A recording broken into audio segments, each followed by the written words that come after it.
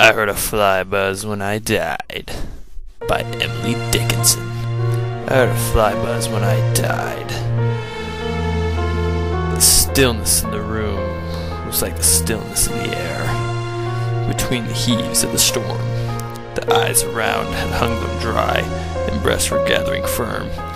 For that last onset when the king be witnessed us in the room, I willed my keepsakes signed away, a portion of me be signable. And then it was there interposed a fly, a blue, uncertain, stumbling buzz between the light and me, and when the windows failed, and then I could not see to see.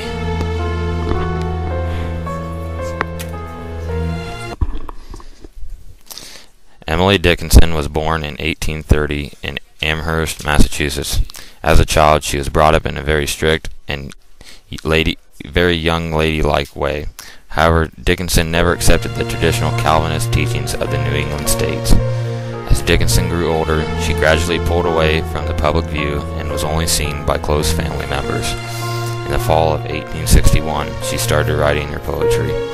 Most of Dickinson's poetry was inspired by the writings of Emerson. Her poetry expresses her self-reliance and unconventional life.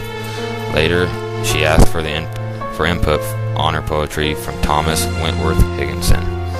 After her death, Higginson changed much of the rhyme and meter in Dickinson's poetry, so a lot of what we read today is not only Dickinson's work, but Higginson's as well. Dickinson died in 1886 after a very isolated life. However, her poetry is considered by many critics as the start of modern 20th century poetry.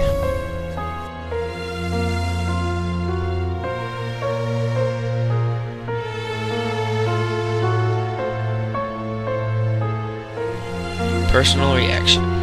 We found Dickens' poem to be very interesting and were appalled to see how she used them in the poem. We also liked to see how she explained her death as if she had a heightened sense of awareness about everything around her as she died.